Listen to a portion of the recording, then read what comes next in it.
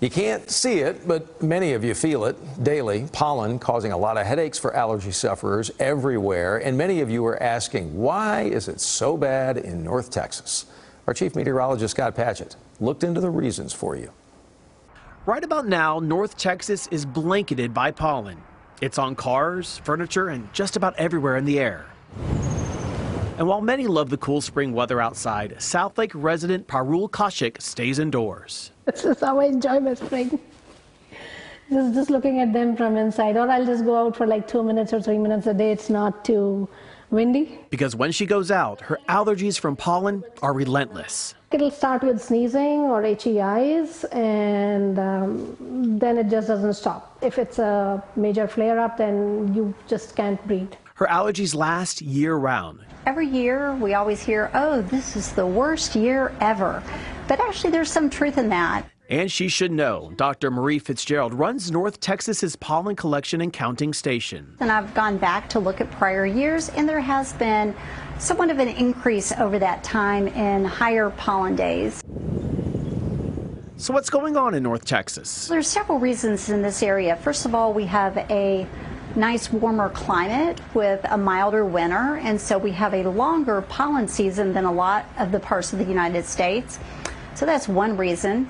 But also with climate change, we are seeing higher pollen levels as well with longer pollen seasons. We actually have 10 months of the year that we will have high pollen levels. So from February to April, it's tree pollen season. April, May, and June brings out the grass pollen. Labor Day to Halloween, it's weed pollen time. And then it's mountain cedar in the winter. So the only break we really get is from 4th of July till Labor Day, kind of those 100-degree days. We also live in a geographic area where the Blackland Prairie region meets Cross Timbers, right along where Dallas, Tarrant meet Collin, Denton.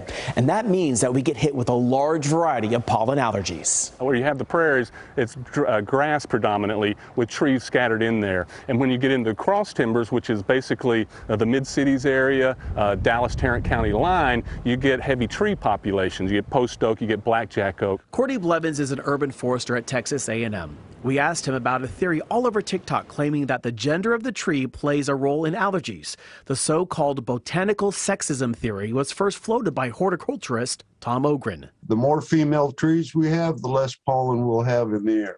Always. No exceptions to that. So male trees make pollen, lots of it. Female trees trap pollen and then create fruit.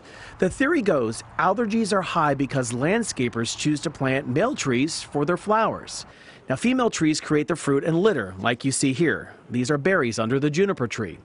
Ogren argues planting non-allergenic plants like the female trees could potentially reduce pollen.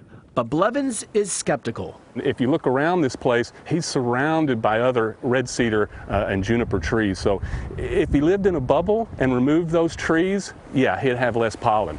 But with so much out there in nature, I don't think it really makes any significant difference. And while the debate on botanical sexism rages on social media, there's agreement on what to do to reduce pollen and allergies. In general, planting allergy-friendly trees can help. For example, insect pollinating plants are better than wind pollinators.